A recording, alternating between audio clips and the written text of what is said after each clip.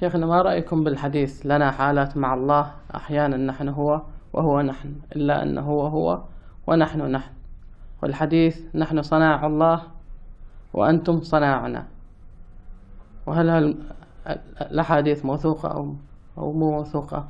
وتفسير الأحاديث. الجواب طبعا هذا السؤال مهم جدا.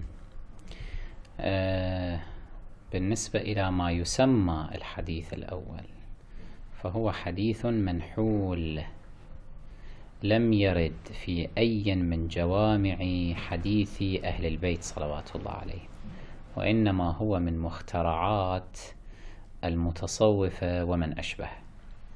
ابتدعوا هذا الحديث الذي لا أصل له، ونبه على ذلك المرجع الفقيد السيد المرعشي النجفي رحمه الله.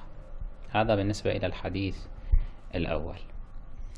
أما بالنسبة إلى الحديث الثاني فبالفعل هو حديث شريف، روي عن الإمام صاحب العصر صلوات الله عليه في جوامع حديث أهل البيت، فهو حديث له أصل يمكن الاعتماد عليه ولا إشكال فيه على الإطلاق.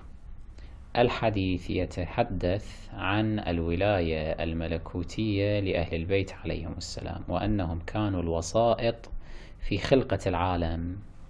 إنا صنايع ربنا والخلق بعد صنايعنا، وفي لفظ آخر والخلق بعد صنايع لنا.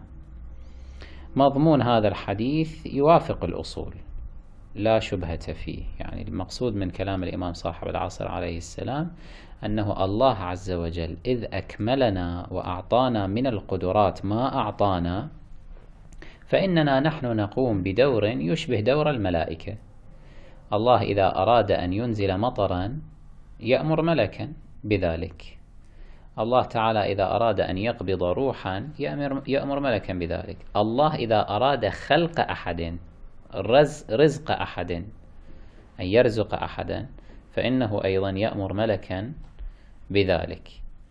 ولا شك أن أهل البيت عليهم السلام أعلى مرتبة من الملائكة، فالولاية التشريعية الملكوتية التكوينية ثابتة لهم على نحو العموم، يعني الله أقدرهم على كل شيء بإذنه. فكما أن عيسى عليه السلام خلق بإذن الله، كذلك أهل البيت عليهم السلام خلقوا أي صنعوا بإذن الله.